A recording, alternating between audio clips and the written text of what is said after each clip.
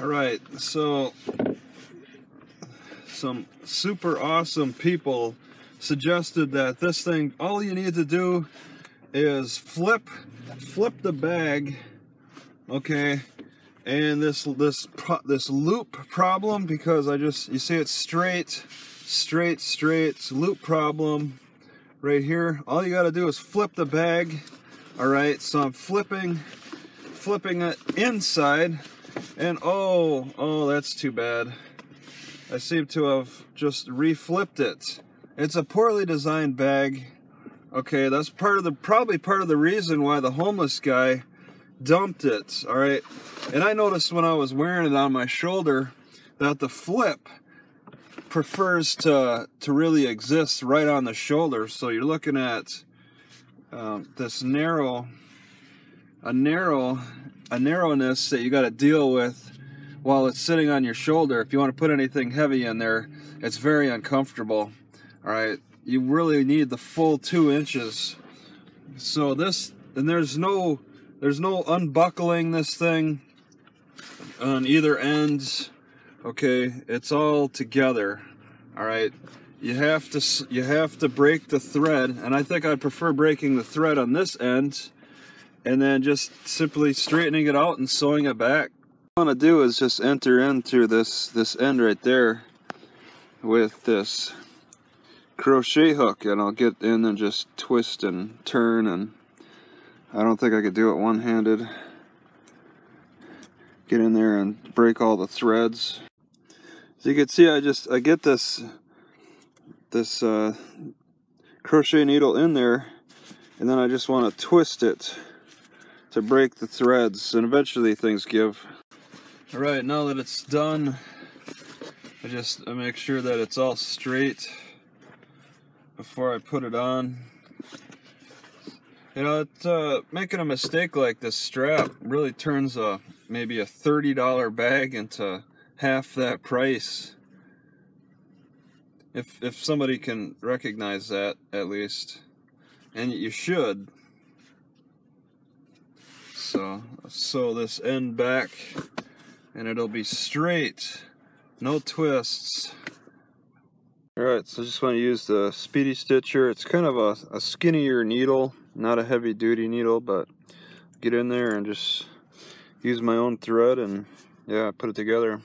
All done.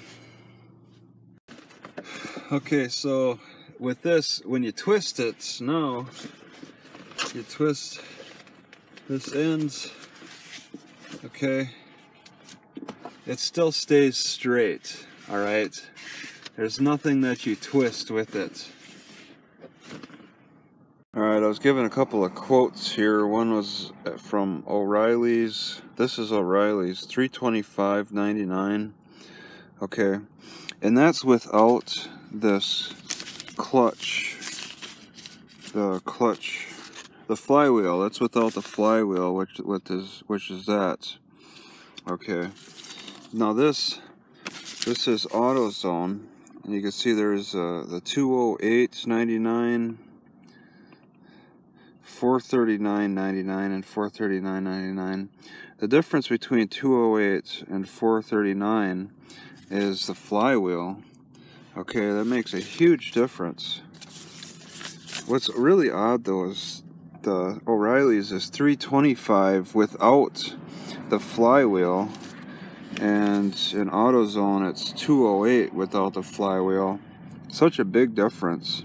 The same kind of a kit, but they're different brands. The AutoZone is Duralast, while O'Reilly's has Power Torque.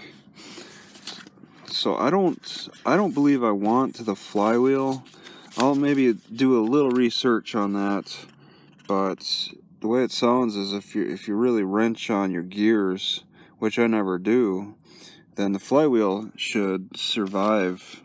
It's the plate that's closest to the driver. It starts out with this, and then this inside the bell housing. And I'll just replace these two. And of course this is the real problem. This throwout bearing, or the slave cylinder, that's leaking.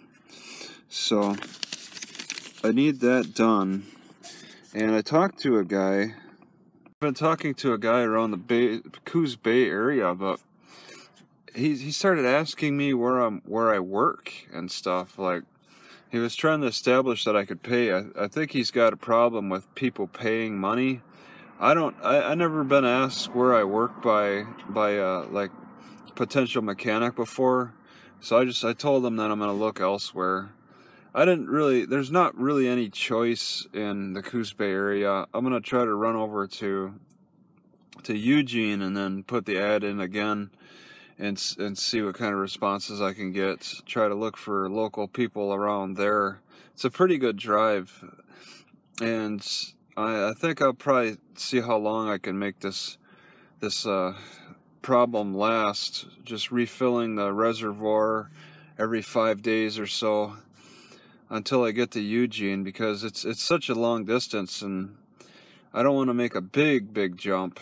I want to kind of take my time. It's not a desperate fix.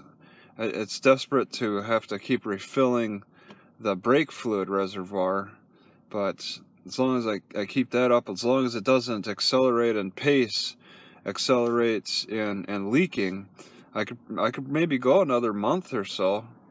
Okay, since it is such a big job, it can take a long time to get in line for the job. And then I got to think about, like, maybe getting a tent or something, because this could be a multiple day job. It's a big job, and not many people could do it in just a day. So I need to, like, find somewhere else to sleep, and I don't have any tent. I never got a tent because it takes up space, and I've never really needed one before. But with a job like this, it's looking like I need to, like, find somewhere else to sleep outside, bring my sleeping bags, and maybe buy a tent or something. But I just haven't gotten to that point yet. I'm still looking for a trustworthy mechanic, and I'm not too happy with what I see around Coos Bay area, the Coos County. I will say though, I almost had somebody. I was gonna go straight east from Coco and meet a guy. Okay, he said he could do it on the weekend, but then I got this citation for jaywalking, and that sent me up to Coos Bay. I wasn't even intending to come to Coos Bay, but I got that jaywalking ticket, and I had to wait on that for the court case. I wanted to settle that, and I was going to do the work in Roseburg, around Roseburg, but I don't know if I want to go back there now. It's possible I could get in hold of the guy and see now, because I'm at a point where I can be a little bit more mobile in between cities again with this proxy on the responding with doing the mail, judgment by mail. It's a little frustrating though, because you still have to go to the courthouse and then contact them until they get the ticket, and then you could start the judgment by mail. But then if the judge wants to be difficult about the situation and say you're guilty, then, well, it doesn't require me to go back to the courthouse. At that point, I'll just, that's when I can just still continue doing things, but do an appeal by mail and all that stuff. So there's those options still.